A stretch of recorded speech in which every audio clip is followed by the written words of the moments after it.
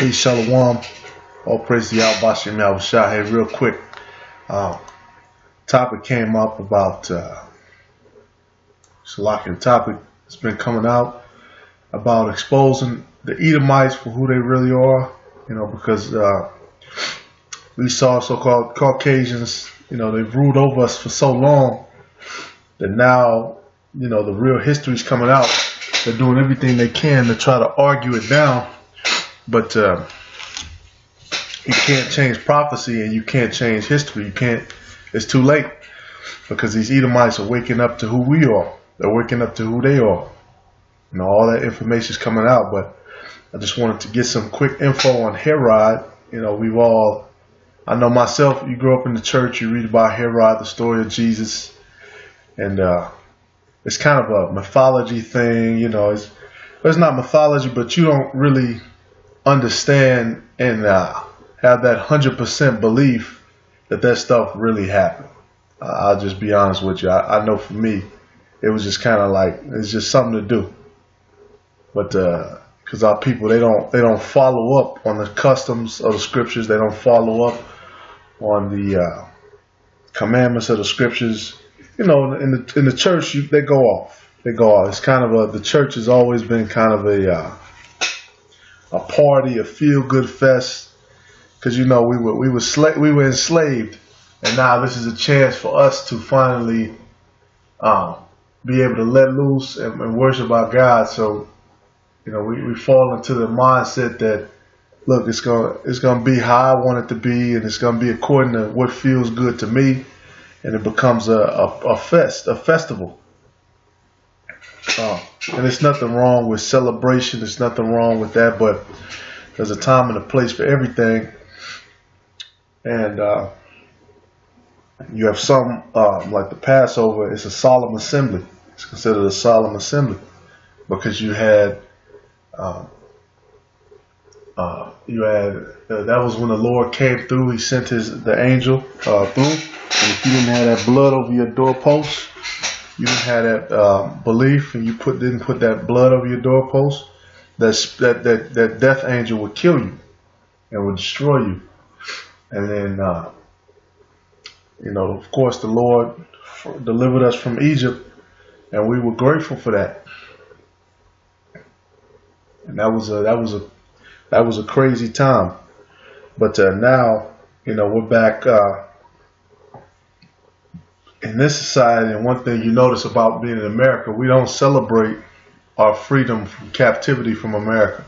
That's not a celebration that we partake in, because we're not really free. This is still a captivity for us. You still have to get up and go to work. You got to pay your taxes. You got to do all that. The only thing that happened was we were emancipated, which emancipation, the true definition of the word, I believe they said you have to go in the Law's dictionary, the Black's dictionary. It means from transfer from private ownership to public ownership. So that's what happened. Our ownership was transferred from the slave masters to the to the United States of America. But I don't want to talk your ear off going back into Herod. Now, these Edomites, even though it is generally accepted that Herod was born around 73 BCE in Idumea, south of Judea. He was the second son of Antipater the Idumean. Idumea, we know, is what? Edom. The Edomites. His father was a descendant of the Edomites.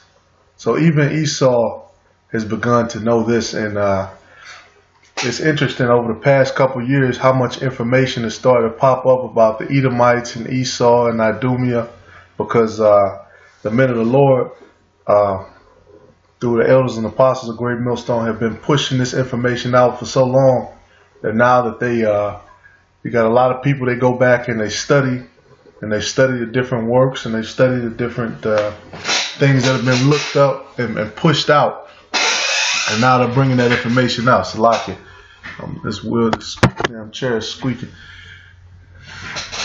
But getting into it.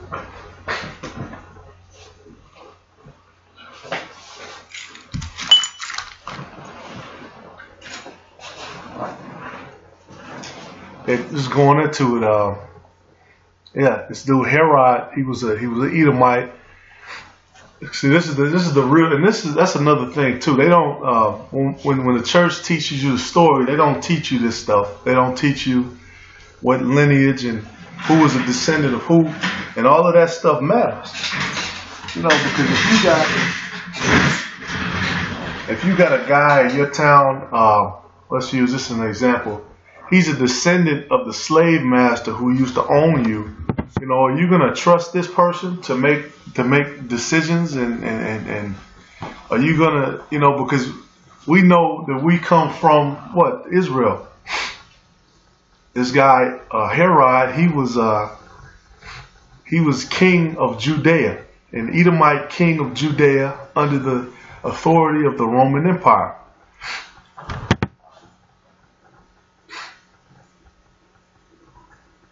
Yep, he was not an Israelite.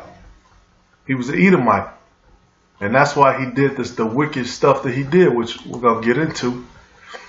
He was an Edomite. He wasn't a Jew, because you have some versions that say he's a Jew, but they actually got it right on here. But he was an Edomite, right? He was the villain in the Christmas story, right. We're gonna get to that too. And they even listed here, he was born to an Idumean man, an Edomite. That's something that they deliberately have left out. And then he was cool with Augustus Caesar. Yeah, he was an Edomite.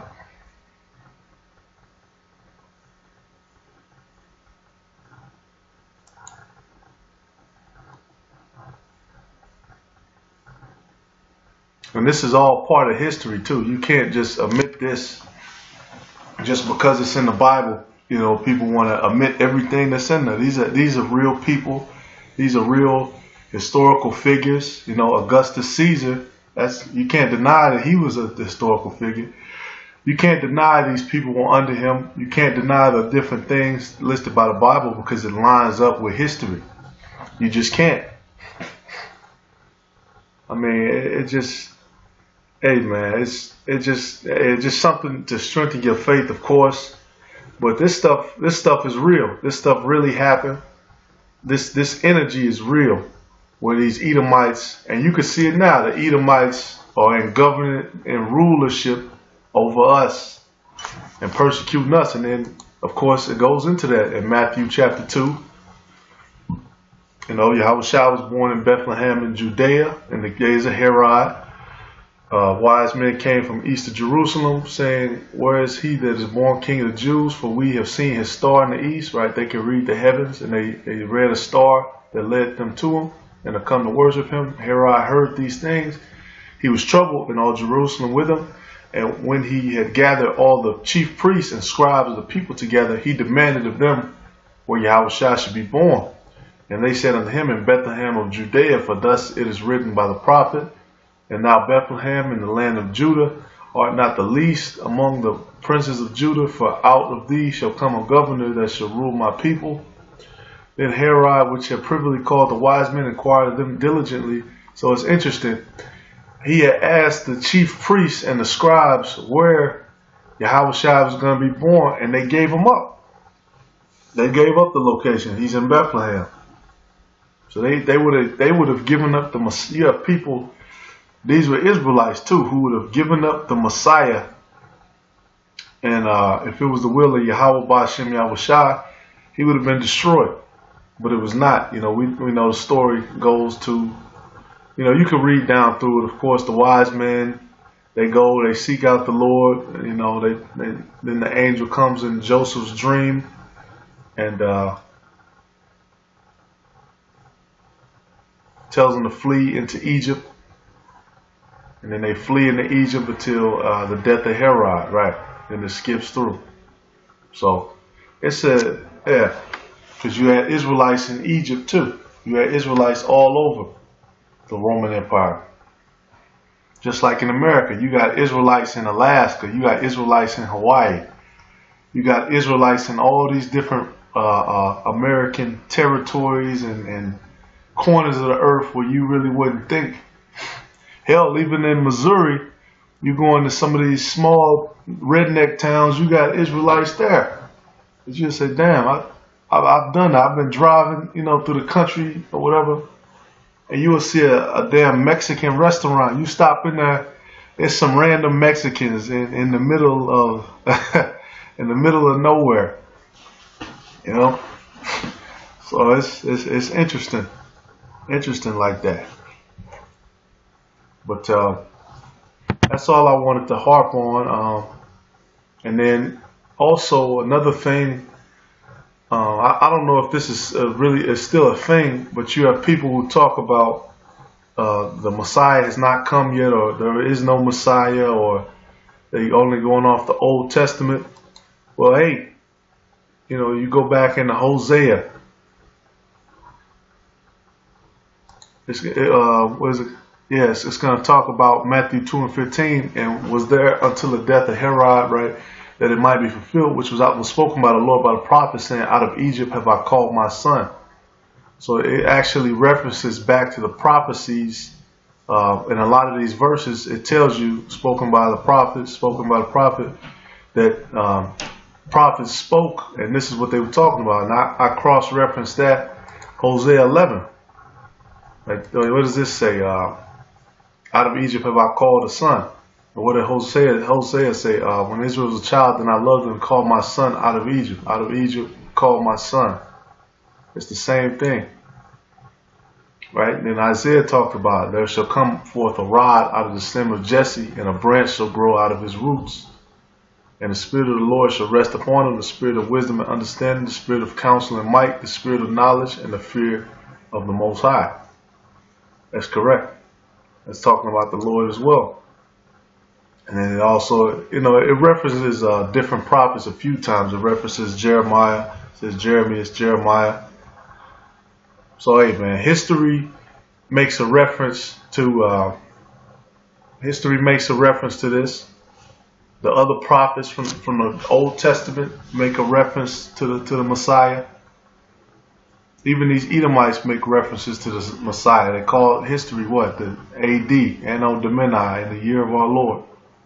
Or they'll say the Christian era, or before the Christian era, or BC. So they base history around referencing our Lord, because he is the most important figure in history. The things that he did, you can't just erase and wipe out. You can't just use the Bible and just say, look, we're just reading this for a literary source. No, there's history embedded into it, and you have to do the research, line that history up to things that actually happen. But if you're just coming in or something, you want to pray for the faith. You want to pray for the understanding to come to you, and Yahweh Shah will sup with you, and he'll give you that faith. But I want to talk your ear off. Hey, with that being said, all praise to Yahweh Bashem Yahweh Shai. Double honor to the apostles and elders of Great Millstone. Peace and salutations to you Akim out there preaching and teaching in the four corners of the earth. Peace and safety on you too, because the times we're coming up in, you're starting to see a lot more of these Edomites riling up, just like Herod did. They're starting to rile up. They're starting to see that this is real. They're starting to incorporate a lot more themes from the Bible. I'm seeing that too in cinema. They're starting to put a lot more themes from the scriptures into the movie. And so, hey, that energy is starting to take over. The different energies that we've seen so far, the Black Panthers, the Black consciousness, the Muslims, that their energy is starting to dissipate, if you're noticing. Nobody from them is going into prophecy, and that's what separates the Bible from any other so-called spiritual work or prophecy. None of those other people could prophesy. None of them could tell you what's about to happen except the Bible. But that's all I had. Shalom.